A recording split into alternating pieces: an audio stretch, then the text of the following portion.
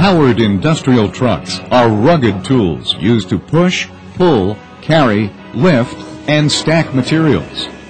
These machines include the tractors that pull luggage carts at airports, the all-terrain reach trucks operated on construction sites, and of course, forklifts.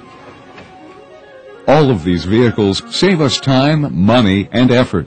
But if they are not used correctly or maintained properly, they can be dangerous.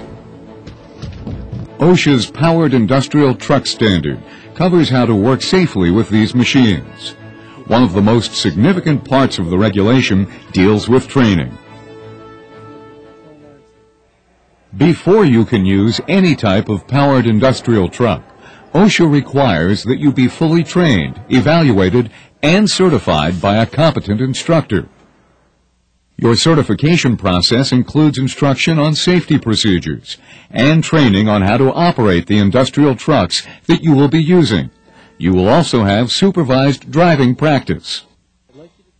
Your knowledge and ability will be re-evaluated at least once every 3 years. If necessary, you will undergo retraining at this time.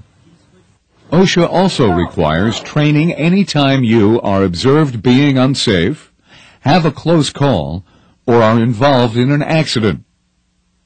In addition, retraining is required whenever there is a change in your workplace that may affect your ability to operate a powered industrial truck safely.